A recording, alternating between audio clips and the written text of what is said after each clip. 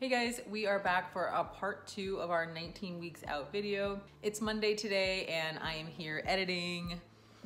And yeah, we're gonna try to get this out tonight, not too late, hopefully.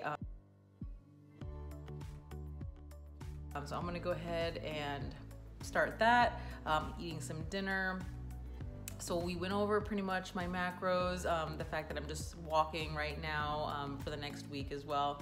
10,000 steps, hopefully I can get better at that. And then you guys got to meet Phoenix. He's so sweet. I'll show you guys some more stuff that he's been up to lately. And yeah, and I'll show you some of the meals I've been making. So we're gonna start this video out with me trying to get Phoenix used to a crate because I am gonna be at work. Thankfully, I did get a couple neighbors that are able to stop by and walk him for me. So I'm gonna have to find something probably a little more permanent, but for now, they've been really helping me out. And yeah, I'm just trying to get him used to his crate, so I'll leave him in there, I'll go for walks. He'll cry, but I know that's all normal. Also working on his biting. Hey, no biting, no bite, ow, ow. Phoenix. Been watching a lot of YouTube videos on how to train your puppy to stop biting. So yeah, just learning all about puppies and just really enjoying him. But yeah, let's go ahead and see what Phoenix has been up to, and we'll check out some of my meals as well.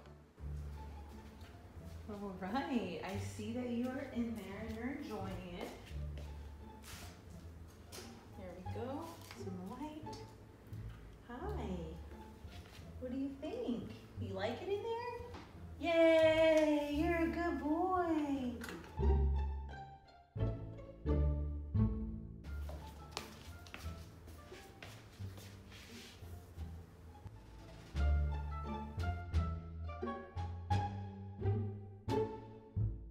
He's crying.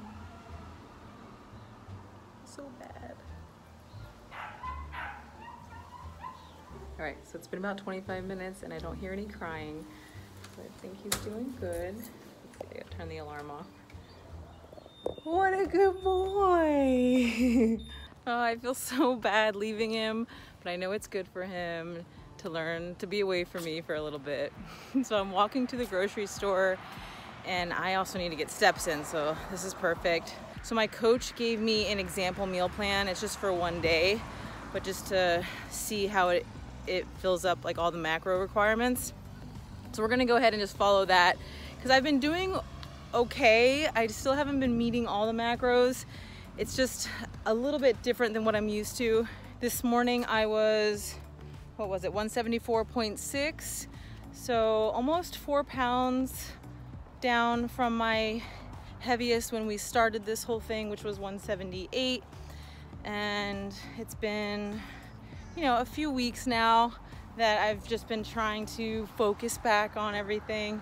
Not working out has been difficult for me because usually it's like when you're all in, you know, you're all in. It's like you never really focus just on food and then workouts later. Like you always want to like just give it your all, but it's probably for the best to just focus on one thing at a time. So I do really like it now and appreciate the pace at which we're going, because I know it can get so exciting that you want to just, you know, lose as much weight as possible, but then it's not really sustainable either. So I'm trusting the process, trusting my coach, and excited, you know, as things progress. I know that it's going to get to the point where it's going to get harder and I'm going to have to work out more.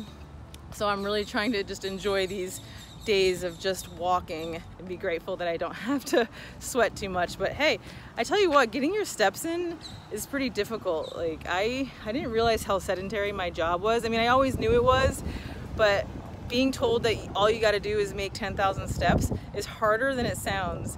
So that's why I'm walking to the grocery store now, and I'm going to try to just walk a lot more. All right, we are here at the store, so I'm going to go ahead and get a few ingredients, and then we are headed back home to the pup.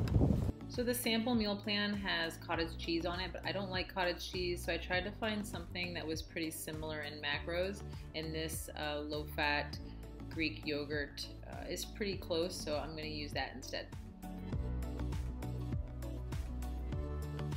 All right, so we're gonna go ahead and make the breakfast here. We have egg whites, a whole egg, oatmeal, blueberries, and almond butter. So I've weighed out my egg whites, and then I have one whole egg there. I just kind of wrapped up the egg whites like a little omelet, and then I've weighed out my berries. We're putting that on the weighed out oatmeal.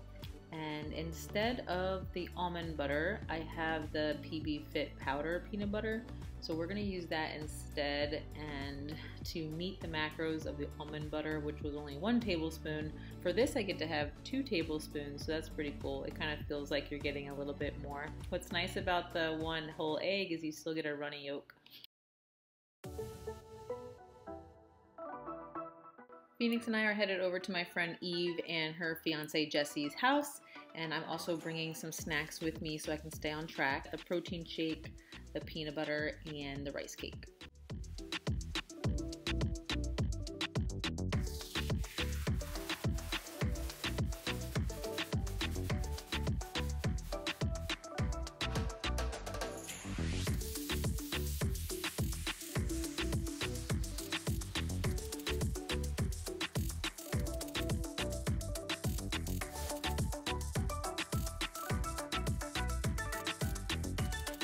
So like most puppies, Phoenix likes to follow me around the house, but what I did not expect is him following me into the shower, which is now a regular thing.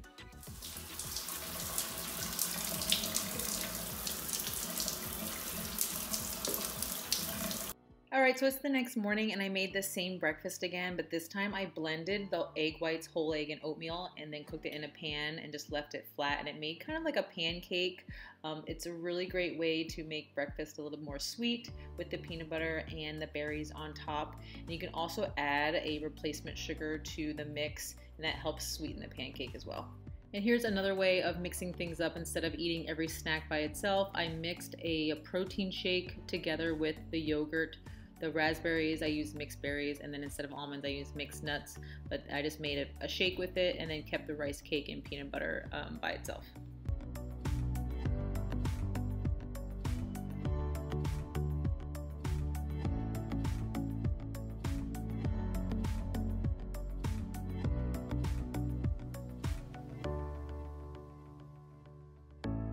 And then for my last 2 meals, the ground turkey, green beans, olive oil, and chicken, broccoli, and avocado, I just meal prepped those and then weighed out a couple containers so you guys can see what the portions look like. All right, that is it. Thanks for watching, and I will see you guys this weekend. Bye.